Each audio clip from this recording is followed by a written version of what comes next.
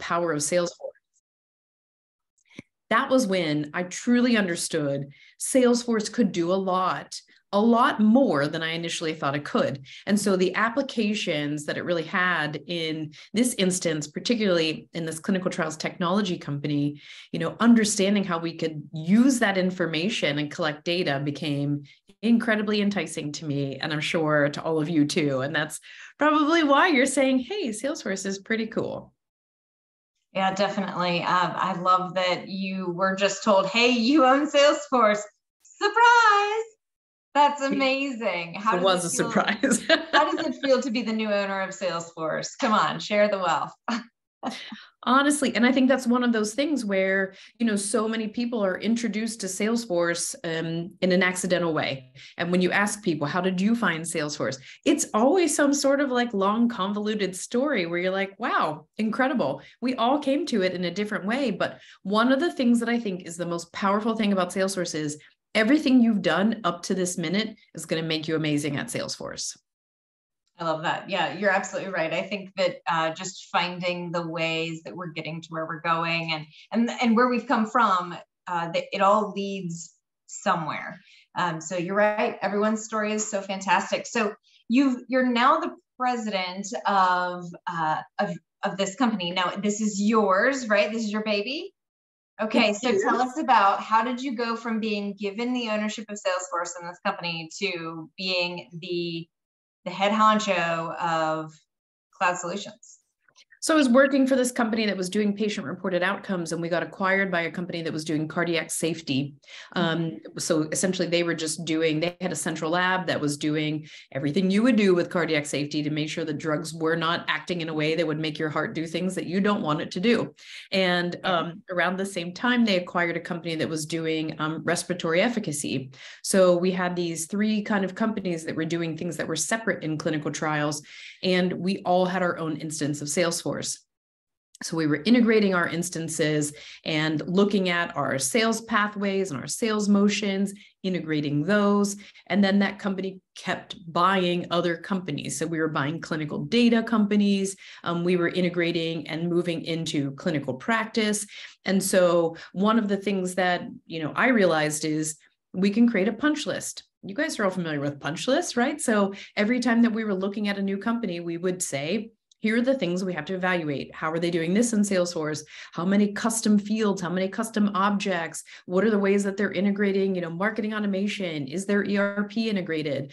And so I started really digging into Salesforce and saying, help me out here. What can we do? Do you have a best practices for integrating orgs? Are there ways that people do this? And they were sort of like, hey, we'll put you in touch with our internal sales ops people, but there's not exactly like a punch list that says, here's what to do. And so I put it together and said, let's tell more people about it. So I spoke about it at World Tour. I spoke about it at Dreamforce. And then people started waiting for me in the hallways afterwards saying, can you help my company with this? And I did until I ran out of PTO days. And that was when I said, I think I better make a business out of this. So that was 5 years ago. We're celebrating our 5th anniversary this summer. Congratulations. That's a huge accomplishment to take what you were able to find the niche and make a successful company out of it. That's excellent. Thanks. So you've seen a lot. I mean, you started in Salesforce prior to Trailhead. So how did you learn the platform if there was no Trailhead? Woo, with a lot of sweat, right? Because, at that time, Salesforce did have a program where you could fly to San Francisco, spend a week. It was about $6,000, and they would teach you a bunch of things. That was it. That was your option. And so a lot of what I did was trial and error. So when people would say, can you do this? I would say, okay. And you guys know that feeling when you're trying to do something and you press that button and you're like, is it all going to explode? I exploded things a lot of times. Yeah. Now, were there sandboxes? Let's ask that question. Sort of. Not exactly like there is today. There were no free dev orgs, right? So it was almost like Pardot still is, where you just learn it and say like, please don't break anything. Like I prefer not to lose my entire database today. So there was a ton of that. And there was nobody else in my company who knew it. There weren't people who came with it. Where I think now, you can put on something, Salesforce experience required, and people will answer that call. In 2009, 2010, that wasn't the thing. So I did a lot of bugging. I did a lot of reaching out to people, finding people on LinkedIn and saying, hey, you don't know me. You've never heard of me. Can you help me do the thing? And so many people just said yes, which is amazing. And I think that spirit is still pervasive in the ecosystem.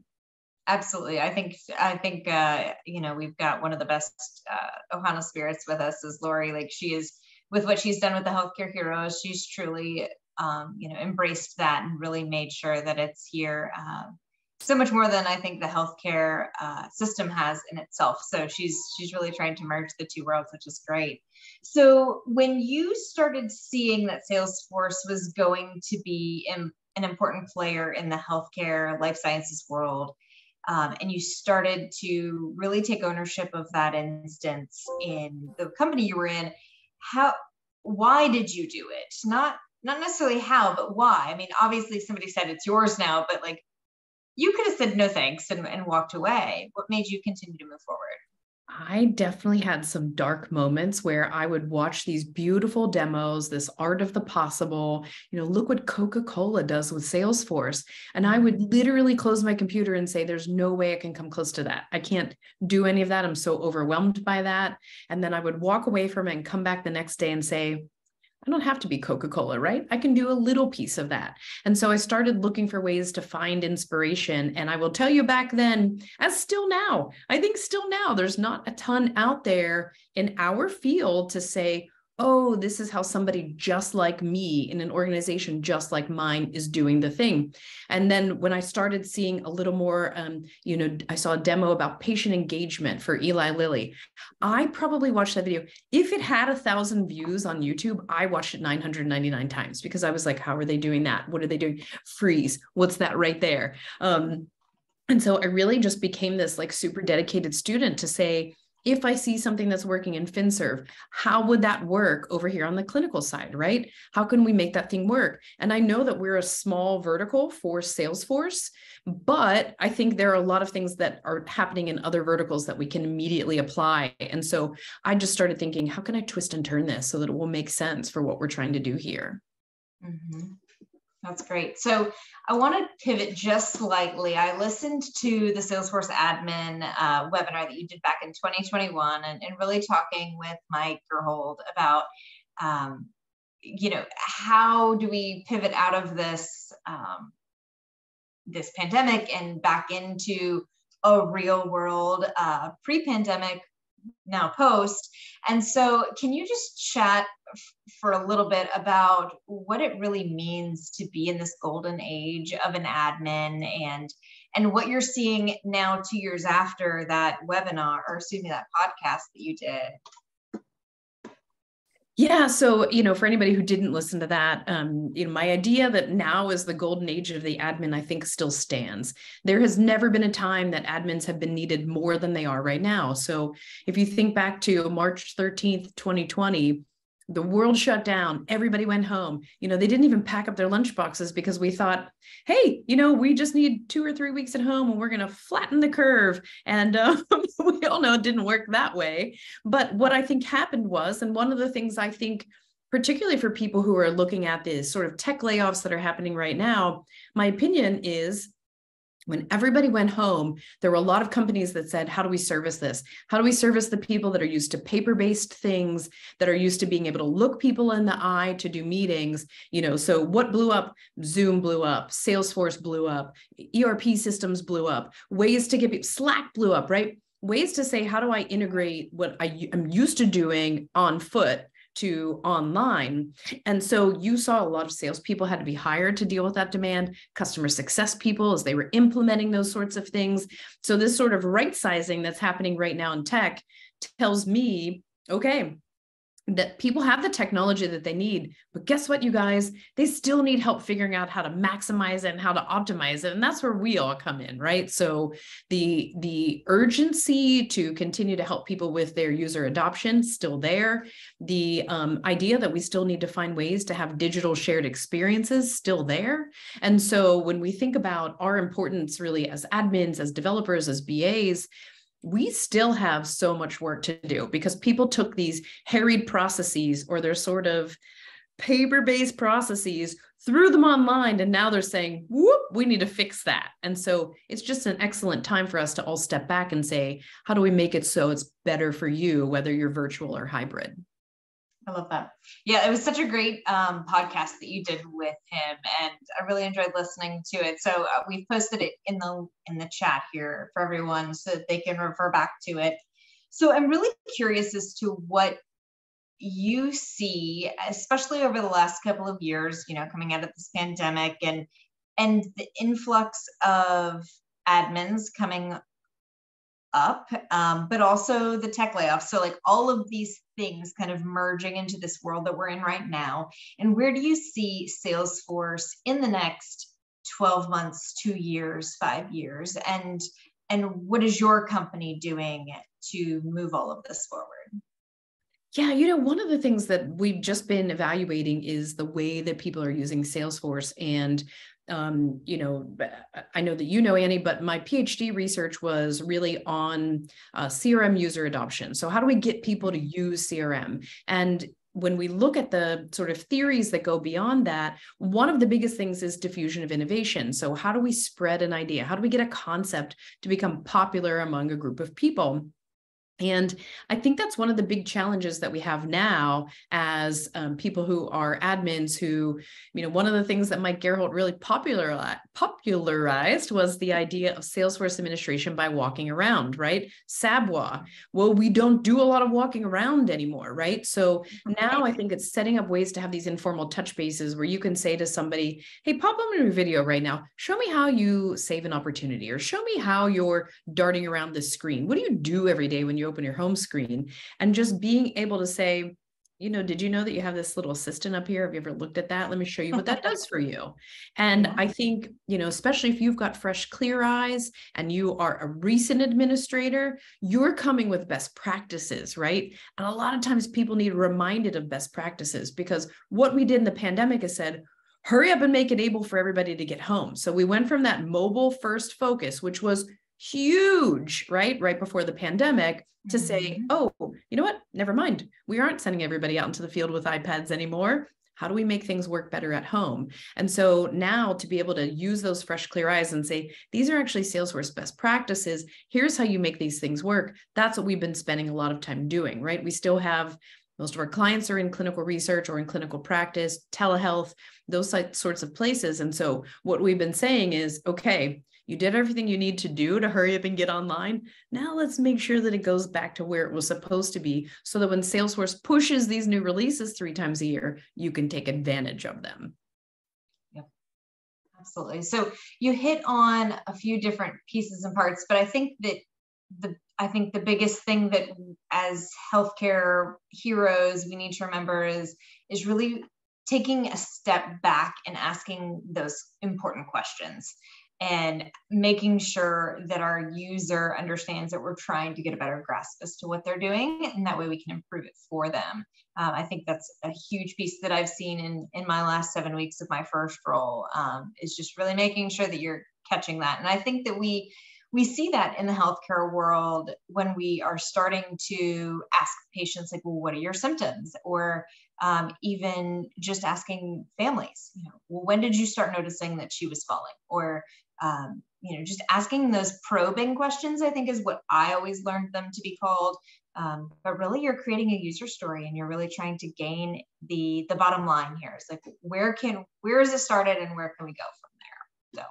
Absolutely. Yes. And you totally, hit the nail on the head, which is everything that as a healthcare hero is going to make you an even better admin than most people, right? Because you already understand how you're building that story, and building a user story is so similar to building a patient story, right?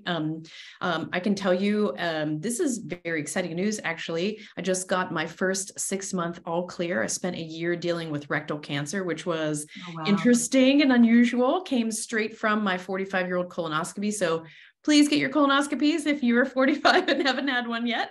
But, I could feel the way that they were building the story. They're like, is there a difference between putting your machine in between you and I, creating a physical barrier? Am I more likely to tell you what my symptoms are when you've got that barrier in between us, or when it goes to the side of you and you're looking at me like a person and then turning and taking the notes? It's the same when you're writing a user story, right? Salesforce users, particularly people who are not necessarily, technologically adept, they sometimes are embarrassed to tell you the truth, right? So sometimes when you're leading somebody through UAT, that user acceptance testing, and you say, click here and do this, what's the behavior? They might not actually know what to do. So you can use all of those things that you know about compassionate care and apply it to being an admin, and you will be the best admin on the planet. I love that. Yeah, I think that hits home on a lot of things of, Lori and I have heard a lot of transitioning healthcare workers asking, well, how do I say what I've done in healthcare and how it's translatable into my Salesforce, what I want my Salesforce career to be? And so can you speak a little bit more about what you as an employer would then be looking for if you were hiring somebody, let's say hypothetically right out of the box, right? So fresh from healthcare. Well, I will tell you, almost my entire staff is recareered. So almost everybody in my staff has come out of the field. So they typically are not people who went to school for computer science. I've only got one guy who actually went to school for computer science. And guess what? He worked in healthcare IT. So I think really that these are the best types of people to come in. And I will tell you my experience when I was working for that company that made a lot of acquisitions. We kept acquiring their managed services contracts, and they would have these people who were beautiful technicians, probably really great at writing user stories and documentation. And they had no idea what we were talking about when we were talking about the clinic, right? They didn't know what sites were like. They didn't have any idea about the pressures, the time, the sense of urgency, the ability to, turn on a dime. They didn't get that. And that was really challenging for me because I'm like, hey, somebody who's a beautiful technician but has no idea what we're faced with every day, they don't work for me. So one of the things that I think all the healthcare heroes have to bring is something that is exceptional, which is I have all of this experience in this particular subject matter, and I know this technology, which for me is way more valuable than saying, I know all this technology, but I have no idea how humans will apply it. Yes, the human interaction is crucial. I think that we found that specifically throughout the entire COVID pandemic of, how are we relating to everyone? And right. I think those of us in healthcare really had to stay on our toes. Literally. Yes. Yes. If you were not treating a patient, you were, as a nurse or a physical therapist, you were most likely also being their mental health provider, regardless of where you were, because of everything going on. Right. And is that not the perfect segue to being in Salesforce, right? Because a lot of times we're actually being business therapists, right? There's a lot of business mental health here because we're asking them to expose their process. And most of the time it's not beautiful or perfect. We're asking them to change their mind and do things differently on technology. And a lot of them don't want to do it. And so all of those things that you know how to do already when you're dealing with people, it's the same. Right. Yeah. Exposing vulnerabilities. Absolutely. In business and in healthcare. And I think that's a great tie-in. I wish I had thought of that months ago in discussing that as I went through interviews. So for those of you who are still interviewing, it's definitely a great way of describing what your transition is. And being vulnerable in the interview, I think, is important as well, and making sure that everyone knows that you're not just there to show off, but also to learn. So that's super helpful. So tell me a little bit more about this book that you wrote back in 2017. I know it's been a minute, but it's about time, how to do more of what matters in the time you have. I love that title, and I feel like it's something that came to light. It's almost like you were foreshadowing, like it came to light of like everyone started with this COVID fear of like, oh gosh, I have to live like it's the last day of my life, like the Peanuts cartoon says, right? Like, so how did this come about? Tell me more. Yes, for sure. And first, I will say, anybody who adds me on LinkedIn, send me your address. If you're in the United States, I'll send you a copy of the book. Oh, wow. That's awesome. Yes, I'm happy to do that. So please do drop me a note in LinkedIn.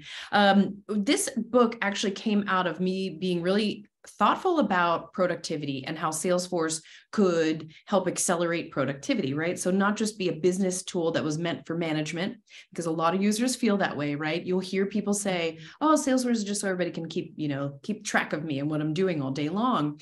And so I really started thinking, how do we couch it as a productivity tool? So as a user, how do I use it so I can do my job better, faster, and do more of the things I was actually hired to do, right? And so I started doing a lot of investigation and research on time management techniques and time management principles. And one of the things that I found is they were all very prescriptive. And I don't know about you guys, if you've ever said like, this thing works perfectly for somebody else, then chances it's going to work perfectly for you are pretty slim, right? That might work better for somebody who's an extrovert, or might work better for somebody who's a morning person, whatever the case may be. I found that there was not a time management technique that I thought, well, this would work across. And so I really started digging down into, along with my co-author, Sean McBride, what really allowed people to have more time. And it really boiled down to something pretty simple, which is, one, you have to be able to say no to the things that are not necessarily in your bailiwick or not your strongest things, right? For me at that time, this was when my child was in daycare and they would ask for, can anybody come and help? Can anybody bake cupcakes? Not one single person on this call would want to eat anything I baked ever. So I found it was best for me to say, no, you don't want me to do that, but what can I do instead? How else can I be helpful in something that's strong for me? So do you want an end of year slideshow on Google Slides? I'm your girl, right? So we really started to focus on the book to say, how do we make sure that this is small and succinct? Because if you want more time, you don't want to read 300 pages. And how do we make sure that it's something that people can read and say, immediately I can bring that back to something that will work for me. And so it's not prescriptive. It's a quick read that tells you, here's some practices you can put in place that will help you to find more time. Nice. And so how would you recommend that someone who's trying to pivot from, say, even those 3 12 hours that nurses are doing, or 4 12 hours, what is some advice out of this book that you would give them? Yeah, so I think the one that I think is the strongest in there is find an accountability partner, right? So find somebody who's going to be on your journey with you. That might be a mentor. It might be a person who's at the same level as you, somebody who's trying to study with you, somebody who will check in with you. And if it's somebody who's not doing Salesforce, find somebody you can trade with. So if you know somebody that says like, hey, I'm trying to eat more of a plant-based diet, say, okay, great. Let's check in on each other once a week. You ask me how I'm doing with Salesforce. I'll ask how you're doing with your plant-based diet, right? And so I think finding an accountability buddy is the number one thing, because as humans, we like to be like electrons and we like to take that path of least resistance, right? We don't make things hard on ourselves. We don't like to do that. And the best way to get that done when you're trying to change that behavior is to find a friend. Nice. Phoning friends. I love it. Let's bring it back. All right. So any questions from those who are on the call? I haven't seen anything pop up in the chat yet. Lori, have you? Not really, mostly links, but feel free to unmute if you have any questions, guys. I do want to give a piece of advice, which Please is do. Use your dev org as your portfolio. So a lot of times you'll hear people who are getting new into Salesforce who will say, oh, I did this work with a nonprofit. And that's good experience, but you want to have something to show. So many times I've been on interviews with people, even through the Talent Alliance, where they'll say, hey, check this out. And this is something I've been able to do. And they pull up their dev org and they showcase something that they've built that it can be fun. It can speak to your personality. I interviewed a guy once who said, I love anime. And so here I've characterized every single anime show I've ever watched by building this custom object. So oh, wow. Yeah. So, have your dev org represent your personality and also have it act as your portfolio if you don't have any tangible Salesforce experience. That's a great feedback. Now, how do you feel about building a portfolio, and what would you want to see in that portfolio? Yep. So there are certain things that you will study for your admin cert, or if you already have your cert, things that you have studied, like security, that's huge in the certification. It's not that huge in practice. So it's important when you do it, but it's not something you're doing all day long. You know what you're doing all day long? Responding to requests for reports and dashboards. So those are critical. Making changes in the org that, will represent what that particular company needs. So building custom objects, reducing input from users. So flows, if you're into flows, those are the sorts of things that we hear all day long, right? So people want to be able to get information out of the system and make it easier for their users to use. So when you're thinking about your dev org, that's a great place to stay focused, kind of anticipating what would somebody need. Yeah, you're absolutely right. There's been a lot of conversation around what to use when creating a portfolio. And I love that you're simplifying into just have it in your dev org. Would you love to see it built out into user story videos? Would you elaborate on that at all? Or would you just keep it simple? I think keep it simple. And one of the things that you cannot forget to do is to use that little help text, that little question mark, right? Good documentation, because a lot of times when you pick up an org that's got a lot of technical debt, if I look at an org that's been around since 2012, sometimes you're like, why did they do it this way? And there's no documentation in there. There's no guidance. There's nothing telling you in the information. So that's a really cool place for you to show, hey, I know something that is going to be really critical to you, dear hiring manager. You're going to want to see that I know how to keep good documentation, right? So, you don't have to build out SOPs, but use those little prompts inside of Salesforce, because it's a great way to show I totally understand what you need in a technical audit. For sure. And so when we're on the topic of documentation, obviously as healthcare providers, we have done a ton of documentation throughout our healthcare provider lifespans, if you will. And so what method do you typically prefer for documentation? So super good question. And I know you guys probably are incredible documentation. That's something I would definitely drop in an interview, because nobody doesn't do documentation, right? I do documentation. Everybody on my team does documentation. We don't have a person that we say, you do the documentation. Everyone does it, right? So I think that's one of the things that you put as a soft skill on your resume. It's actually very technical. I'm really good at documentation. And so, if you've got an example that you could put on a Google Doc or, a Word doc that you can say, here's how I documented when I built this custom object in my dev org. That would be so impressive. If I saw that in an interview, I'd be like, you're hired. This is incredible. Yeah, I think we get caught up in building out the technical skills and showing those because we lack, or we feel like we lack in technical skills, when really, if we can show that we're excellent in the stuff they wouldn't normally see, like how did I build this custom object? Yeah, that's huge. Great call out.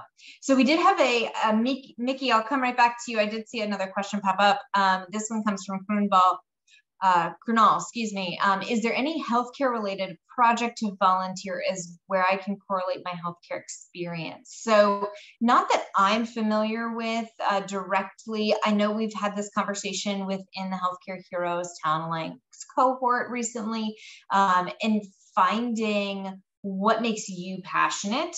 For example, I built out a patient compliance app for physical therapy in my dev org. So if there's something, Krunal, that you can think of that would solve a problem in healthcare, or something that is really something you are passionate about, that's what I would go to. Shannon, what is your thought on that?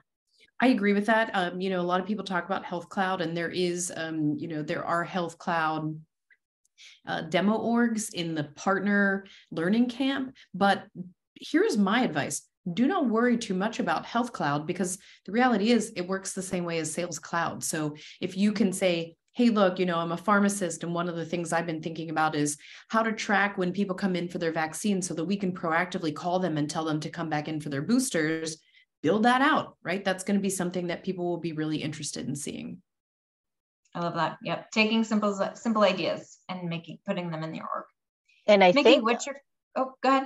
I think a lot of the people who are thinking about building something to demonstrate their experience kind of tend to look at it in such a broad manner that they get overwhelmed, they don't know how to start, because they're like, okay, there's patients, there's drugs, there's labs. No, you can start with something small and just keep adding functionalities just to demonstrate. Focus on, let's say, one area, and then demonstrate the automations, demonstrate the flows. How would you create, let's say you're able to create an experience cloud. How do you gather information from the visitors of that experience cloud and get them into your contacts? And then you have some sort of automation that will email them or get you a task to call them, in their phone number that they entered into that. Let's say you made a screen flow on an experience cloud, something like that. Don't make it too complicated.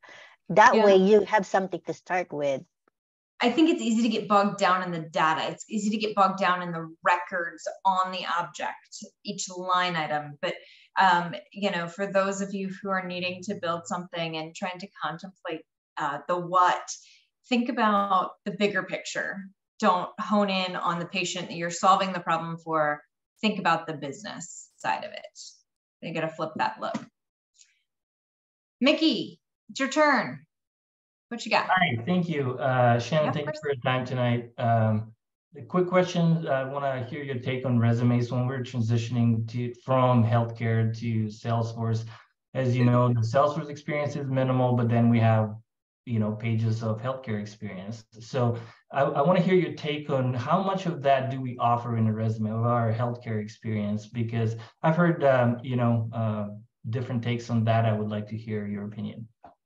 Such a good question, Mickey. One of the things that we all have to be cognizant of is a lot of companies use HRIS systems where it's reading for a match, right? So they may have a job description and your resume, and they'll compare them to each other and say, oh, Mickey's a 60% match, right? So first of all, I would say, not that you want to word stuff, but you want to look and say, does my resume reflect that I can do this job? So that's my first piece of advice, is a robot's looking at this resume most of the time before a human is. But I think you want to think about those transferable skills and capture them in there. So you may have, and I've seen some CVs or resumes that have, up top, they've got technical skills where they say, Microsoft Office Suite, Salesforce, those sorts of things. And then they've got a soft skill box. And that is incredible, because when you are, able to call out all of the things that you've got that maybe people who have never done what you've done don't have, that's going to be incredible, right? That's going to be really powerful, because if you think, one, like your ability to see things through in very critical situations and your ability to remain tenacious, those are things you definitely want to call out on your resume. So I would say, that sort of old rule of resume should be one page, I don't necessarily agree with that, but I love to call out in the top, like when people say, here's my technical expertise, here's my soft skill expertise, and then list where you've worked as social proof. Perfect. Thank you.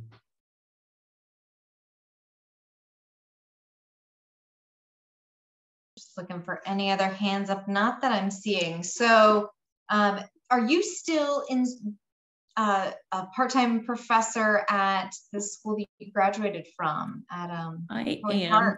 Yeah, what are you teaching? Tell us about that and how you got into it and what you're seeing in your student body. It's interesting, because right now we're seeing students who, if they are in the first half of their college career, they spent a lot of time, pandemic time in school. So the way that they approach studying and learning is different. The way that they socialize is different, and it's marked. A student doesn't have to tell me if they're a freshman or a senior. I can tell right away. And so, just the approach on the education side has been different and interesting. In the fall, I usually teach a class that I authored called Technology and Innovation in Sales and Marketing. And you can guess what those students are studying. They're doing Trailhead. And it's really cool for them because they're coming out of school with some experience and, at least user-based knowledge of Salesforce. I also have them doing some HubSpot Academy, because one of the things that I've seen is a lot of folks use HubSpot for marketing automation and then integrate that with Salesforce.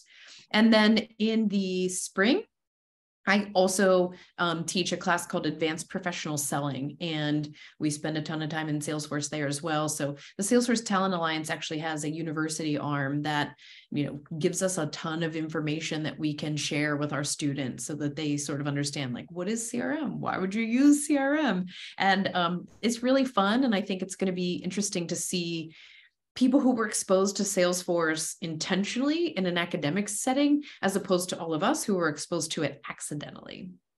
Mm-hmm. I think that's definitely going to be an interesting thing to see over the next 5 to 10 years as we see that them come out of school and really develop into the career world. So great feedback there. So I'm not seeing any additional questions. I didn't have anything specifically for you. Lori, did you have any other questions you'd like to ask? I'd like to know what a typical day is like for you in your work, Shannon. Well, I don't know that I have a typical day. I'm still billable on projects. So I'm working with a client right now, pretty closely working on their sales process. And they are in the clinical research field, very heavily involved in clinical trial data. I help my team focus on the things that they want to achieve. One of the things that we all know about Salesforce is there are a massive amount of certifications.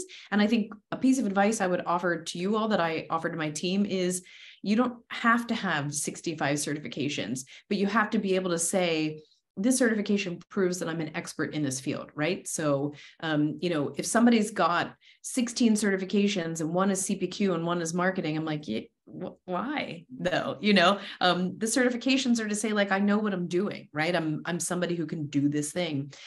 So I help my staff during the day say, like, how are you focused on education? I do some of the pretty typical business things that are not exciting to do, compliance, paperwork, that sort of thing. And I try to get really involved in training. So, post UAT, when we're looking at how to train large groups of people, because that's my absolute favorite thing to do. I really love that. Well, I have a follow-up question on that, since you mentioned about certifications and expertise. Recently there had been a kind of a debate about getting, collecting certificates versus collecting experiences that will prove you are an expert in those certificates you're holding. What are your thoughts about that argument? So I think sometimes people who love to learn get certification because they're saying, like, hey, I learned this, this is something I learned. And I would like to say, like, look, I dug really deep and I figured this out and I did everything that I needed to do to prove my expertise in this area. And that is wonderful and marvelous. As a person who loves learning, probably more than I should, I'm constantly listening to podcasts. My poor family is like, take a break. I'm like, no, there's so much more to learn. So that is great. I think that is respectable and I really appreciate it.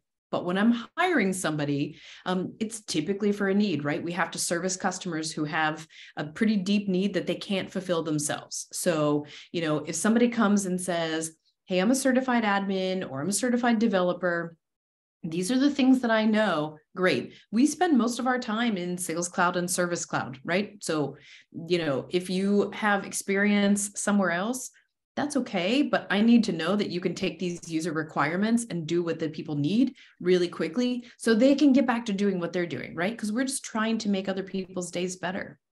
Because we have a lot of job seekers, still very new at this time, and they're not too sure whether to try to acquire more certificates to be ahead of everyone else in the competition, or would that make them kind of less attractive to potential employers looking for entry-level talent? What can you say about that? Yeah, so you guys know better than anybody, right? One of the things that we're looking for, especially with clinical practice, is outcomes, right? We want to be able to say, these were the outcomes. This is the outcome we're driving towards. And so I would say when you're looking for a job using Salesforce, it's the same. What's the outcome you're looking for? So, pretty standardly, you're going one of two ways. You want to be an end user, admin, or developer, or you want to work for a consulting company. And so when you're thinking about what is going to be needed wherever you're sitting, if it's end user or consulting, they want you to be able to say, I hear what my users need and I know how to do the thing. So when you're thinking about that outcomes or beginning with the end in mind, what's going to help you get there? It might be a mix of certifications, but most likely it's going to be based on the things that you already know that are going to be happening in your user's world that you can fix quickly. Ivy, feel free to unmute yourself and ask your question. Yes, so I don't work in a technical role right now, but a while back, my company implemented Dynamics 365 to manage our projects. And when we started using it, I noticed that the default filters they had set up for us weren't working. It wasn't pulling up the projects as we wanted it. So I went in and I kind of messed around with the program a little bit. And I found a way to have the default view set up so that it changes according to whoever that's using it. And I recorded a short training video. I shared that with my team, but it was just like a one-off thing that I did. Is that something worth mentioning in an interview? I love this, Ivy, and I'm going to tell you why I love this so much. There's a type of interviewing that a lot of people are using now called behavioral-based interviewing, where they will ask you a question, and the way that you should respond as a good interviewee is not, here's what I would do. That's like your representative, the person you send on a first date, but here's what I have done in the past.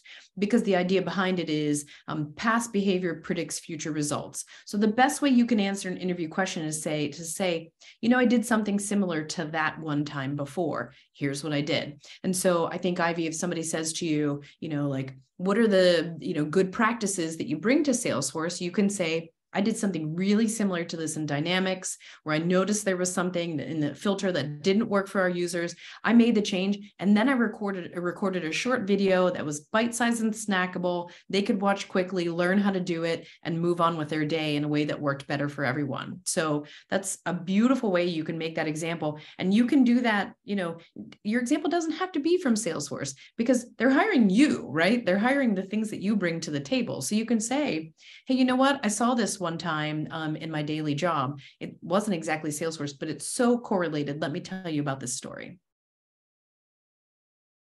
That makes sense. Thank you, Shannon. Yeah, you're welcome.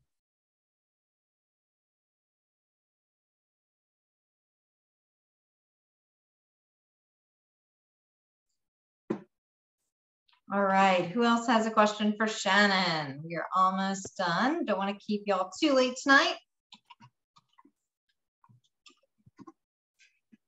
I love it, Ivy. You know, I'll say like those types of things are huge. They're huge for people that are looking for help with Salesforce, right? Small videos, great, because the sort of like hour-long training videos, nobody's going to watch them. They want to be able to refer back to one thing one time, because many of the things that they'll do in Salesforce, they don't do that often. They're not doing them every single day. So they're short videos, perfect, right? And that could be a really good follow-up after you've had an interview to say, hey, here's an example video that I made of myself training something, you know, and show your dev org and make a quick training video if you think that's going to help push you forward to the next step. Actually, to follow up a little bit on that, I did a lot of that kind of small training videos in my current role a while back. And that's when I realized I wanted to be in a more technical role. And then I went down this whole rabbit hole, and that's how I found Salesforce. I love it. That's awesome, Ivy. You know, I think we all have this sort of like accidental story where we're like, this is how we found out about Salesforce. You know, last year's Super Bowl, there was that interesting commercial. I can remember watching it, and there was like this, maybe it was 2 years ago, this font was running across. And I said to my husband, that's the Salesforce font. And he said, no, it's not. I said, it definitely is a Salesforce font. And then Matthew McConaughey started floating across as an astronaut.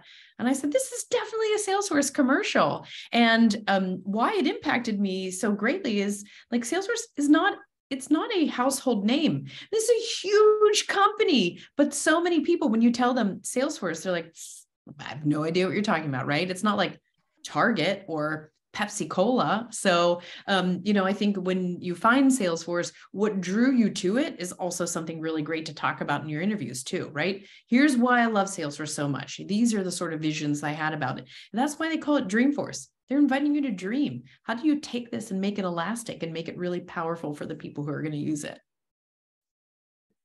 Yep, absolutely. So what last words of advice do you have somebody who's newly transitioning? Yeah, I think my last words of advice are hang in there. I think a lot of times when I'm talking to people who are newly transitioning into Salesforce, they're like, oh, I've applied to a lot of jobs. And even though they say junior Salesforce admin, they still want 1 to 3 years of experience. How do I get that? That's a really common question. So I would say, look around and see, are there any jobs around it that actually are Salesforce jobs that don't say Salesforce job, right? A lot of times you'll see project management, BA, business analyst, you'll see trainer, you'll see enablement. And a lot of times those are actually Salesforce jobs that the person in HR who's writing it up doesn't know to say this is a Salesforce job. And also don't be afraid to apply to those jobs that say 1 to 3 years of experience, because they're saying that, they're writing it up saying they want it, but you know what you're coming with? You might be coming with 25 years of experience, right? It just so happens that you might have 6 months of it in Salesforce.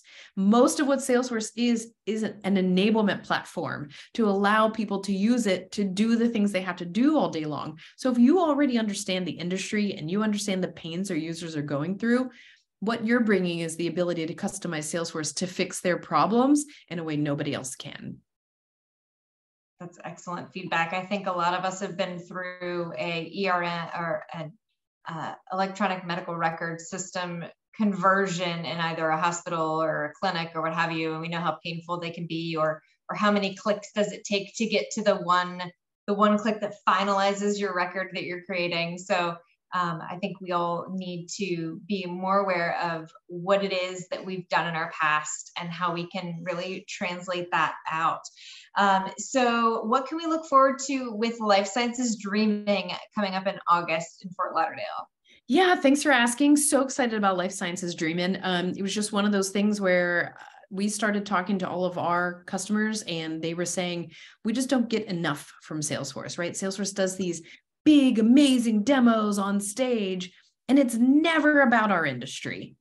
We want to be inspired too. And so we started doing a little listening tour, asking people, what would you like to see? What are the things that you know? And a lot of times they were just saying, like, we just want more of the art of the possible. So we're doing 3 small events in Philly, Boston, and in Research Triangle Park throughout the summer, and it will culminate in a 2-day conference at the Marriott Harbor Beach in Fort Lauderdale. We're going to have a beach party the first night. It's going to be a good time. We've already received some incredible submissions, but are still looking for more, and keeping our fingers crossed that the big keynote speaker from Salesforce is going to be as recognizable to you as it is to us. Super pumped about that. So it should be a really nice time to get together with people who are at this intersection of healthcare and Salesforce. Well, that's awesome. We're really excited about it. I know Lori and I have been talking about Life Sciences Dreamin for a few weeks now, and we're pumped about it as well. So we hope to see you there. To anybody else who may have questions, feel free to reach out to Shannon, myself, or Lori on LinkedIn, as well as to join up with the Healthcare Heroes Force group if you're not already a member. That is something that Lori can post a link to, because it is not something you'll find if you go to search for it in LinkedIn. So you have to have an invite for that. So Shannon, again, thank you for your time. Everyone remember about her book that she has posted. It is on Amazon. It's about time, but she did say to drop her a line, and if you're in the US, she'll send you a copy. So thanks again, Shannon, for your time and the offer for the book and all of your advice. We really appreciate you. Thanks for having having so me. much, I Shannon. appreciate all that you're doing. Thank you very much. Thank you. Good night, all. Good night, Thank you. everyone. Thank you.